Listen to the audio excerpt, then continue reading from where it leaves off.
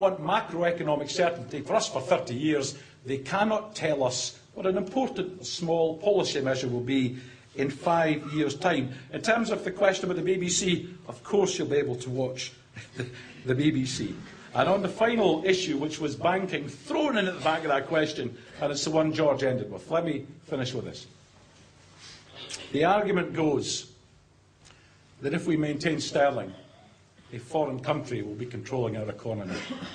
What errant nonsense. The Bank of England has one target, it's a 2% inflation target.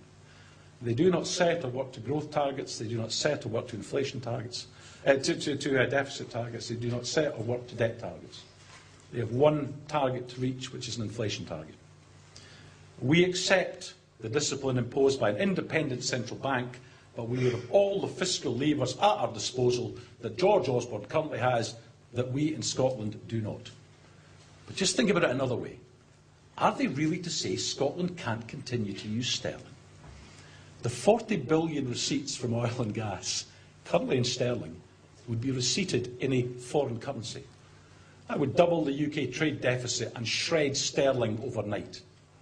When we're independent, with £47 billion worth of imports from England, we will be the rest of the UK's second largest export market after the United States.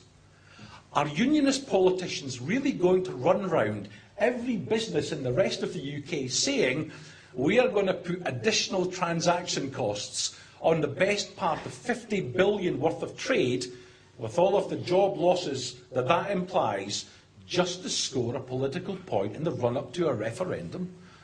Sterling's our currency too. We contribute to it, we'll continue to contribute to it. It works for both sides, which is why Alistair Darling actually said a currency union is sensible and desirable, and I'm certain when we get the heat of the referendum out of the way, that's precisely where we'll end up. Thank you very much for listening. I hope I've answered all the questions. Thank you very